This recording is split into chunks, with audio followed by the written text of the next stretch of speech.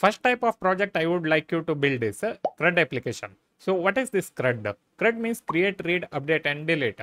Consider one book application where you have to enter book name as well as author name. So in this particular thing, create part would cover that entering the name of book as well as the author. Once that create operation is done, you can go ahead and you can display that particular book. So that is read operation, where you are going to list down all the books are available in this particular application. Once that is done, you can edit that particular book, where you can put two fields of editing author name as well as book name. So once that particular thing is done, you can delete the book, and that completes this CRUD operations. So building this kind of small project is going to make you understand entire working of that particular programming language or a project. So building simple CRUD application is going to give you lots of idea about how to go ahead and build one project. Second type of project I would like you to build is build a project which involves external API. So what is this external API? Just think that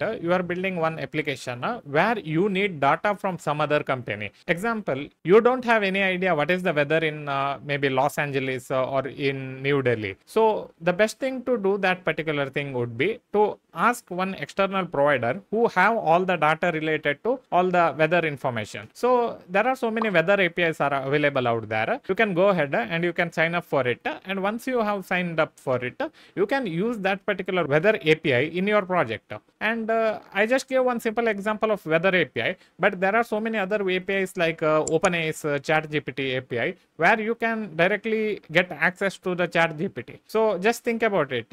You're going to create one input form where anybody can enter anything and they can send or they can ask any kind of question, and immediately that question will be given to ChatGPT API, and it's going to return some kind of answer to you, and then you are going to make it display on your application. So how cool it is building one application using some other API, and it is going to get integrated into your application, and the person who is using it will have no idea that how it is working, but you know that you are using some kind of API in order to make it work. So this would be really fun project, and I'm sure that you are going to build it and you are going to have lots of fun by sending it to your friends and all. Third type of project I would like you to build is build one large scale application. So what is this large scale application? In a CRUD, you are going to build one simple page and you are going to perform 4 operations pretty much in it. But in large scale application, there will be lots of things which are going to get involved. Here it's not just CRUD, there will be some payment related information, there will be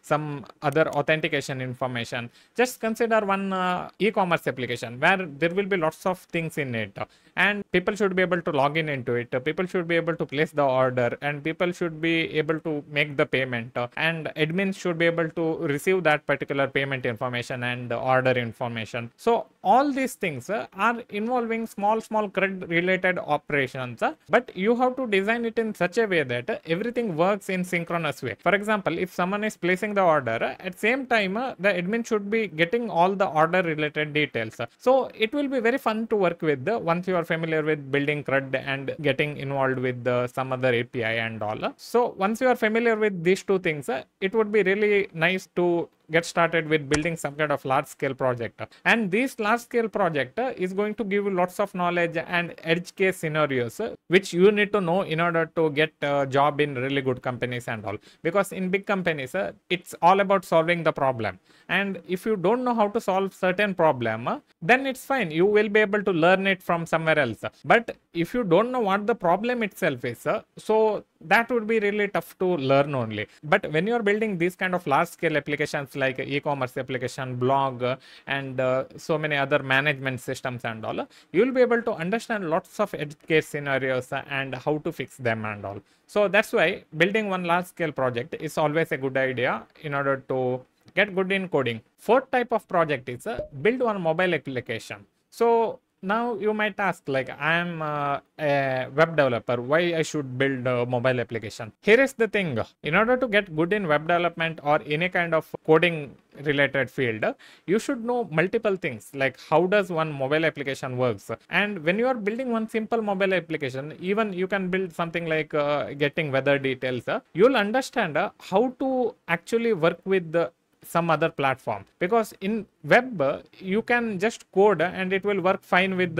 any kind of device. But actually, if you know little bit about Android or iOS coding, you'll be able to even build better application for those particular native platform. It will give you access to lots of amazing things, which you'll be able to understand once you start with the building application. Using React Native or Flutter, you can build really nice application very easily also. So that's why I would highly recommend you to build one simple mobile application, so that you will understand how does one project works in mobile field, and you'll be facing lots of problem, I'm going to assure you that, but you'll learn lots of things which is going to help you in web development also, if you are just into web development. Fifth and final point I would like to give you is whatever you have built till now, you need to release it. This might sound simple if you think like, okay, I'll just use Netlify and release it. But the thing is, in order to release some kind of API, you can't use Netlify. You need to use some kind of cloud provider, or you have to set up your own hosting. So because of this, you'll understand lots of things about how to release your application in production way. So as well as you can use mobile application and you can release it in Google Play Store and iOS Store if you can. And releasing the application is going to give you motivation to build even more projects. Most important thing is, without releasing your application, other people won't be able to use that. So you need to learn how to release the project whatever you have built, and also it's going to serve nice portfolio for your job prospectus, or if you are just doing freelancing, it also serves their purpose. So because of this, whatever you have built, you need to know how to release it, so that you will have a complete idea about how does one project works from start till the end. So that's it for this video, guys. If you like this video, don't forget to hit that like button and subscribe to my channel and follow me on Instagram. So see you in the next video. Bye bye.